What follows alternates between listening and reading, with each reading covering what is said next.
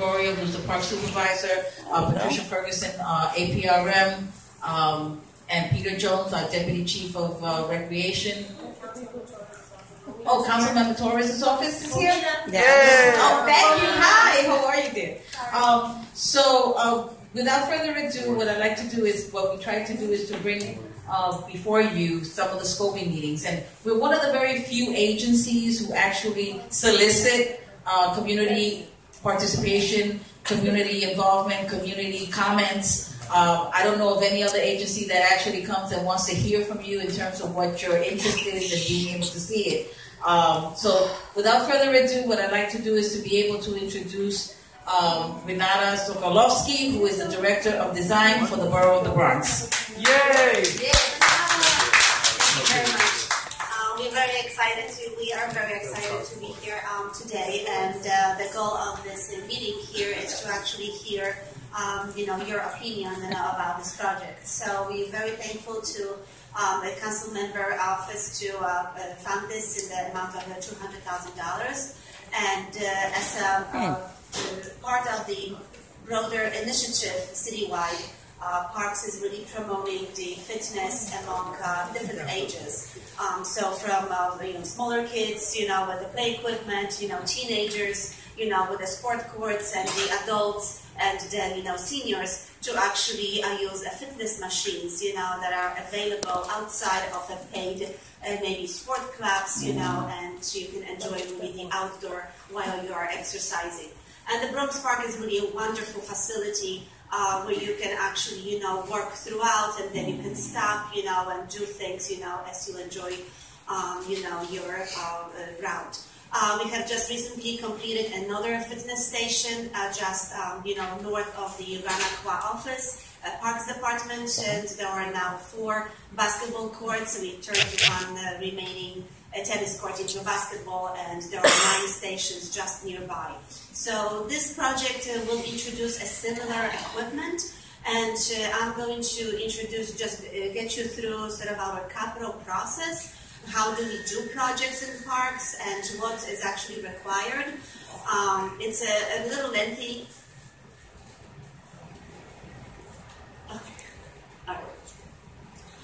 It's a little bit lengthy process, but it's necessary in order to obtain all the necessary approvals.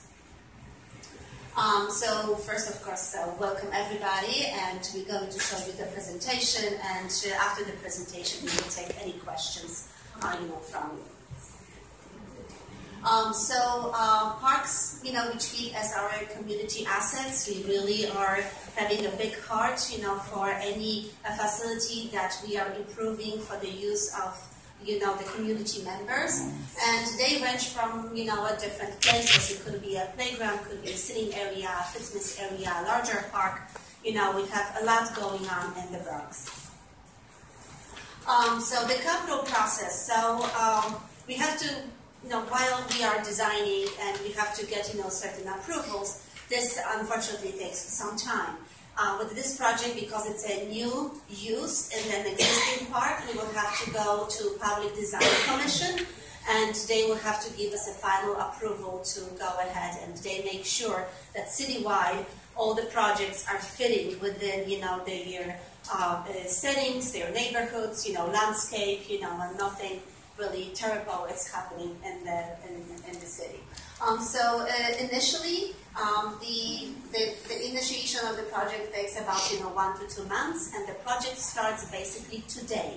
So we received the funding this fiscal year, meaning in July of 2016, but we were able to get the scope meeting and everything else ready for today. So today officially is the beginning of the project. So since this project is a little bit of a smaller scale than maybe some of the other projects, we hope that the timeline for this will be a little bit faster or shorter. But this is really for an average project that we deal with at parks. So then the design process, after we do the survey, after we learn what's in the vicinity, we go into the design process, and we have a first meeting inside the capital projects division to make sure that everybody is informed. Then, when the design is actually done, we present it to our deputy commissioner for capital projects, and then we show it to our borough commissioner and our in-house staff, and then we go to the parks commissioner, and after that we come back to you and present it to the community board, and that will be the schematic design or the preliminary design. And at that point, you still can comment, on any issues of the actual design. Today, we're just going to talk about what we intend to do. But when we come back with a couple months, this is what we have designed, and you will have a chance to let us know whether you agree with this design or not. And after that, we go straight to our computers, not drafting tables. We don't have those anymore. And we develop the actual contract documents, which consist of specifications and the contract drawings. And once those are complete, we submit again to our Public Design Commission to make sure that what was presented at the preliminary design stage also is reflected in the final document drawings. After that, we actually transmitting what we call transmitting the project, which means that okay, the design now is complete. We prepare the whole package for the contractor, to build this, and now this will have to go through a process in procurement. So that's the third level, and that process is really complicated. But within 2 to 3 months, we are able to advertise the project to the construction community. The contractors then, put their bids after 21 days, and we open the bids and see who is the lowest bidder, and so on, so on. And depending on how many bidders actually are bidding on the project, we then, analyze from the lowest bidder up to, the one that we find that it's what we call responsive and responsible, meaning they have all the ducks in a row, and we feel comfortable, with them to actually build the job. After then, the money is registered with the controller's office, and we are ready to initiate the order to work date, which is the start of construction. And on that day, we have a kickoff meeting at the site, and the contractor is ready to go with the contract. And the construction typically takes about 12 months. Again, based on the other project that we just finished, it took actually only, I think, 5.5 or 6 months. It's a little bit of a smaller scale, so hopefully, that also will be reflected in this process. Exactly. And so the location, and I will give you the stage to Samir, who is the project manager. Good evening. My name is Samir Goy. I'm a designer with a capital project. And as Vinada has explained, the growing process of bringing a project from drawing table to the construction is more or less 3 years process. But you need a lot of your feedback and our feedback in order to make it happen. So now I'm going to go through where the site is located and why we choose that location, and any feedback is welcome once presentation is done. This project is basically located on Bronx Park East. As you see, this is the location of the Bronx Borough, and that's where the Bronx Park is. Bronx Park is about 1,800 acres, so it's a big land. And this particular chunk of this land is located in northern area of the Bronx Park. And this gives a better picture. This is Bronx River Expressway, and this is the Bronx River passing through this. And from accessibility point of view, we find this is a better location compared to other surrounding facilities we have. And as you can see, type of other facilities we have in this particular park. It has a baseball court, softball, soccer field, playground, skate park. Skate park is very close to it, and also a synthetic soccer field. I'm going to come to those areas in details. That's how it looks like. As I said, this is the Bronx River Parkway, and this is Bronx Park East Boulevard, and the entire street is having parallel parking on one side, and in this side is all surrounded by multifamily housing. So, considering the number of people living there and density-wise, this is one of the best locations from accessibility point of view. There are two streets. One is Arnold Avenue, another one is Britain. Britain is somewhere right over here. Yeah, we know. Okay, this is a little clearer picture. We have skate park in one side, and this is wooded land in the other side. And this area is kind of very tight. We were initially thinking to have it, but it's very tight. So we found. Don't forget, this entire side is having a lot of mature trees. So we can't really do anything we want because we need to remove trees, and typically we are not allowed to remove trees because it's an expensive and we don't want to. We're tree huggers. That's the picture showing The other this is side. the synthetic soccer field I've been talking about. And this is basically the south end of the lawn. This is the north end of the lawn. There is a little depression out here that kind of works positively for us in order to take care of the drainage, because once you put a synthetic turf or any kind of impervious surface, it's going to generate drainage issues. So this area is considered to be a good location to accumulate all the water and taken care naturally. And this is approximate location we're talking about. It's not like we have a soccer field out here, and this is going to be somewhere in that area. And with this picture, this picture is basically taken from that end. So it's having good access from all directions. And also it's surrounded by another asphalt walkway, so it's considered, it's having easy access. It's another picture. This one is basically showing there's some mature trees, which is fairly big. Trees is kind of having a root, so we can't go too close to the root. This is the tree we're talking about. It's going to be very small. Yeah, it's tiny. What's the point? Just leave it And alone. these are the type of fixture we Exercise there. need to install.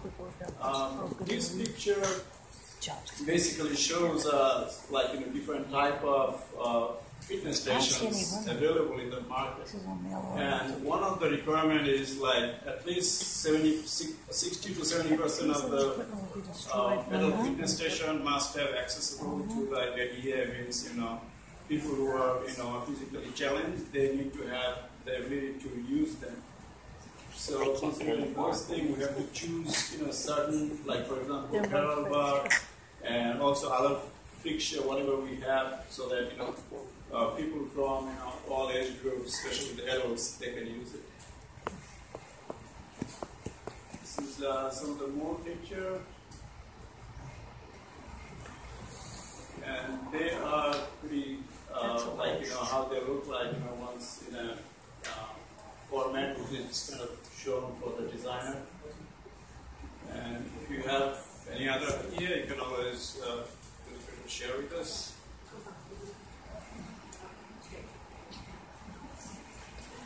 All right, and thank you. Can you go back one slide?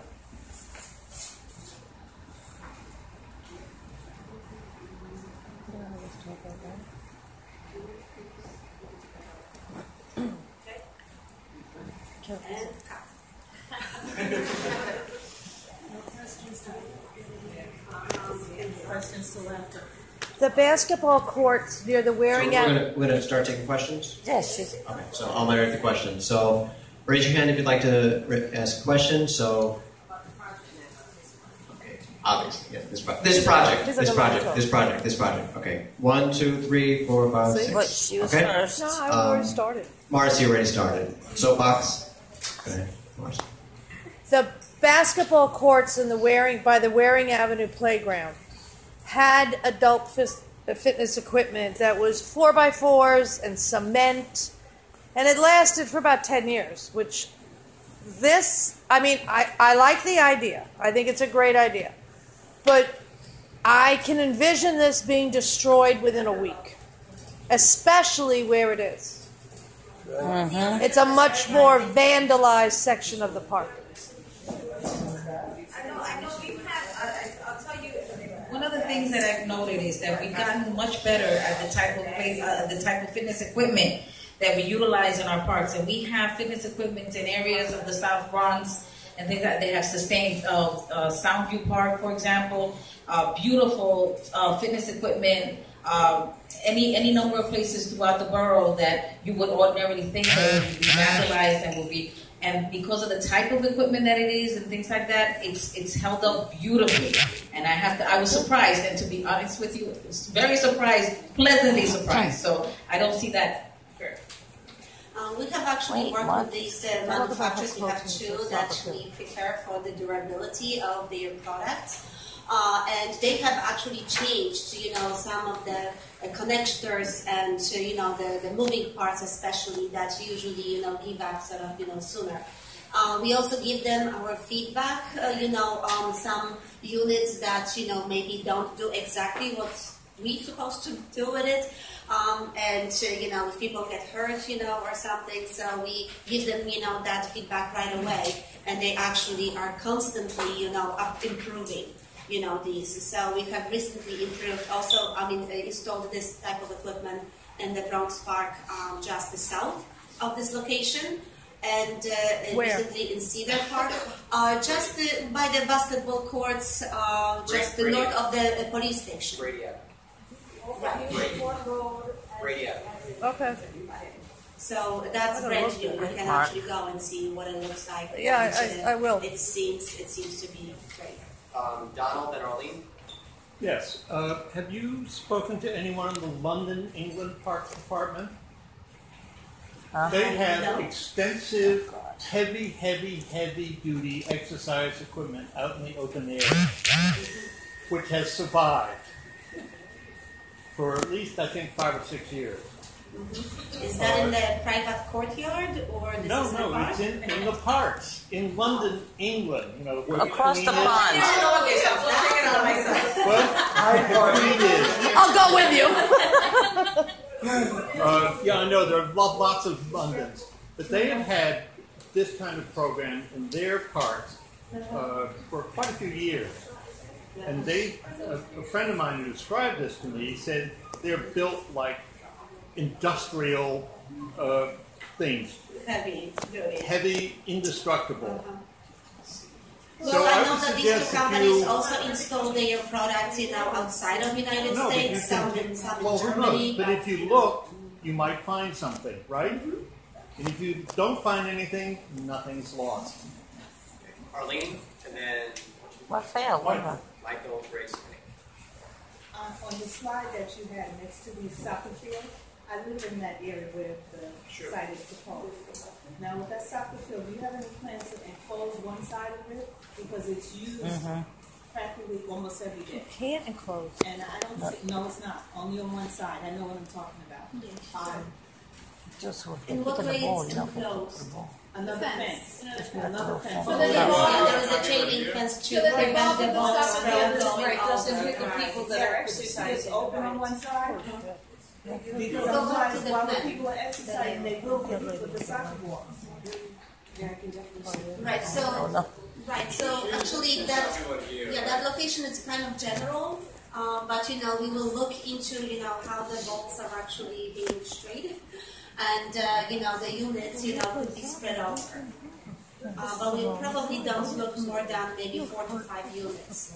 to be installed. The circle does look kind of close. I think it's a waste of time and money. More likely, the design, I mean, these, more likely, these equipments are going to be in this area.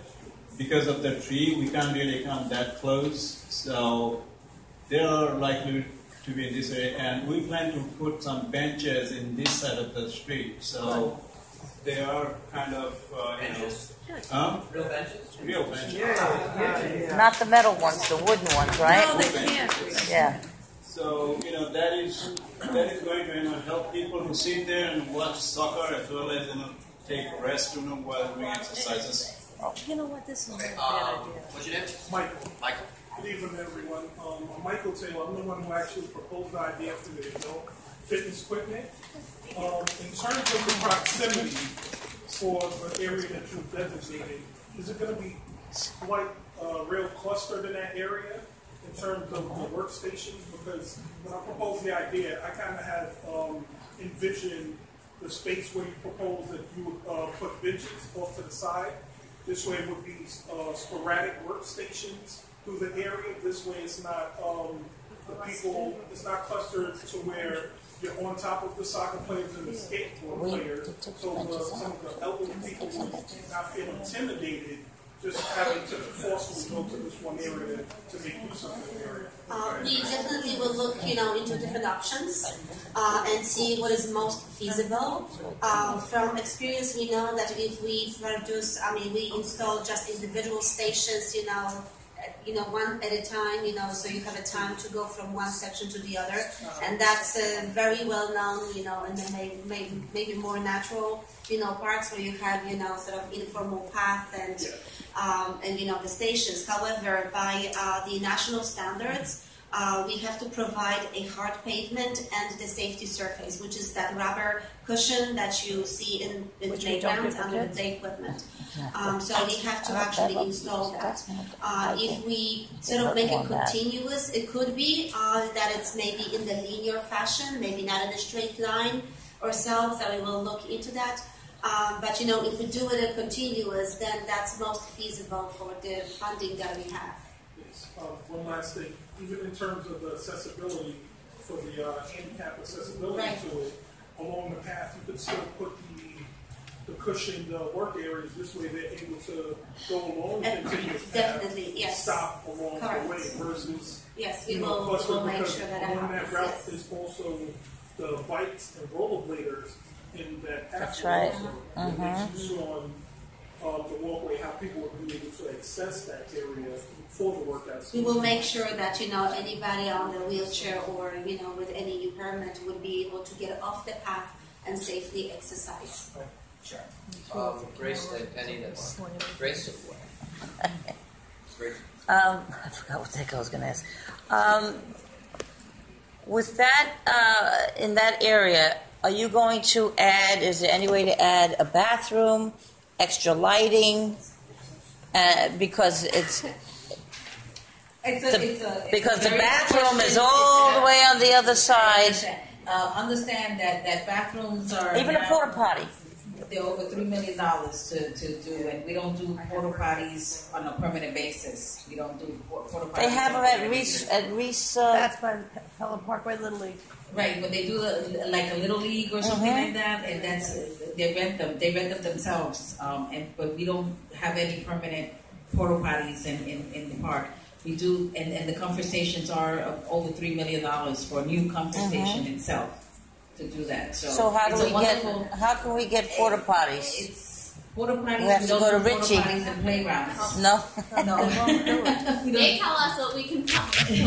So while we're on that subject, I was going to ask a question. How about water fountains? Because I was going to say water the fountain. only water fountain between Palm Parkway North and Burke Avenue is on Waits Place, Trickles, and Waring Avenue in the playground. But we would have to look at where the water lines are, because depending on the distance as well, because that's the issue that we had when we were trying to do the dog run on one of the locations. So we would have to see, because you have to dig out the trench and connect it, and that's that's an expense. I can't tell you how much that expense might be, Is that something you could look into? We can absolutely. We will definitely Because be there's able a to try soccer to field look into. there. No, I don't disagree. Yeah, it would take about half of the budget to do it for this particular project. $80,000 to $90,000 to install, the new water connection. Well, we just say put a drinking fountain there. But it's not only that. We have to connect to a nearby, water main in the street. We have to open the street.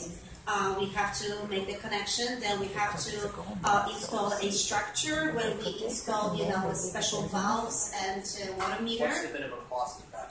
It's about $80,000 to $90,000. And because the structure is a concrete structure, it's 5 feet deep and it's 4 by 7. And it has a water meter because that water has to be metered, from the city. And then we have to run the pipe, and the drinking fountain alone is about $15,000. Now, these are just, numbers of the drinking fountain alone. However, we have to also take under consideration other costs, like the excavation, shoring if the water has to be deep because the main is deep.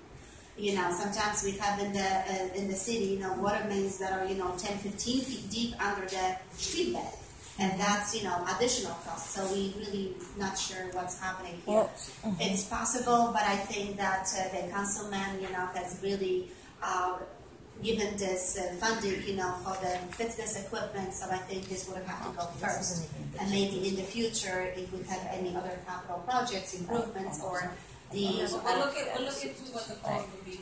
After Kenny, go ahead. I'm really happy with what I'm seeing. I'm really hard, and I love this what's going on.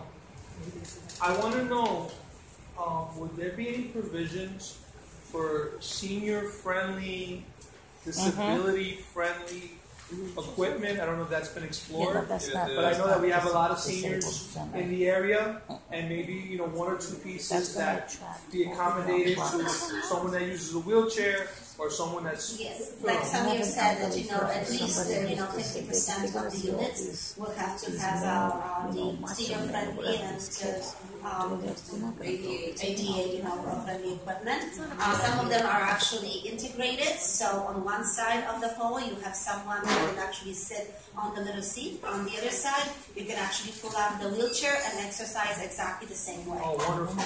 Thank you so much. Before we get to Mark, this was brought up a couple of years ago at the meeting that a big issue for people to utilize the park in the car now is the lack of a water fountain. And that was one of the first requests that was brought to our meeting when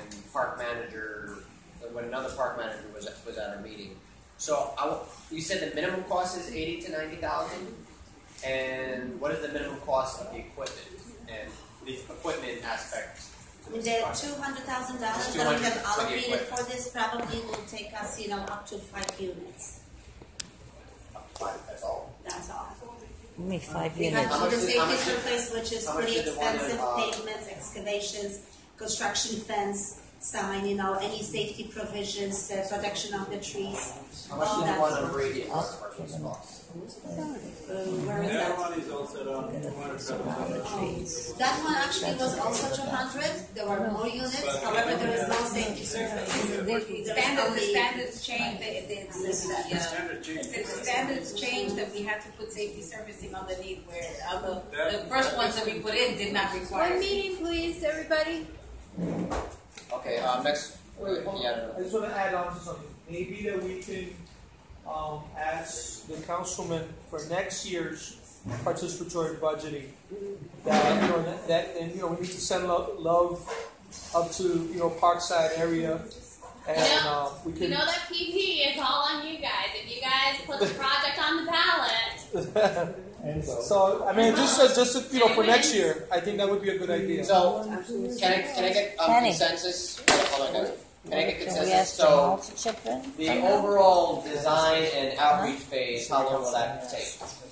Like you reaching out to the community, you designing a plan, you coming back, getting community board approval. So right now we will go back, to our office and discuss the schedule. And as maybe some of you know or don't know, all projects that are active in design will be posted on our website on the tracker, what we call the tracker. And once we establish the schedule, you will be able to see what is the estimated completion date. So like we said, normally we take about 12 months. Hopefully this will take less.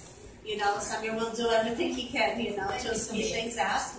But I would say minimum 6 months. So if Diana regularly attends the PB, Grace does, I do as well. If we can get something on the participatory budgeting ballot, let's say for 100,000, particularly for water fountains near the exercise equipment, is that something that could be If we receive the money in July, once the budget is July done, 2018. we can add it to this project because we probably will be still in design phase, and we can add the drinking fountain and the water connection. Raphael, it has to be for next year's participatory. Yes, July Right. 2018, We already not have, this July. we already have But she's looking ballot. at 218. Yeah, I know, we already have the 2018. ballot, and we're going to be voting I didn't say for now. this July. I said for next July. Okay. That, Yeah.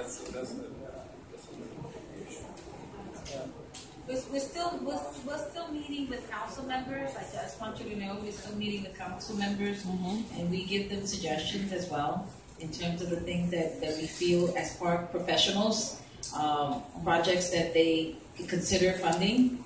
So it doesn't hurt for us to indicate that this is what we heard in the community, and because the project may still be in the design phase, if there's money that is appropriated from the city much faster than a state money, it could possibly be incorporated into the project. I'll get the questions. Arlene, what do you think? Because I don't see too many other people here who live between Allerton and AD. Is that a concern that you hear about the lack of water fountain? Yes. So if they put in exercise equipment without a water fountain, you might have more people pissed off than happy.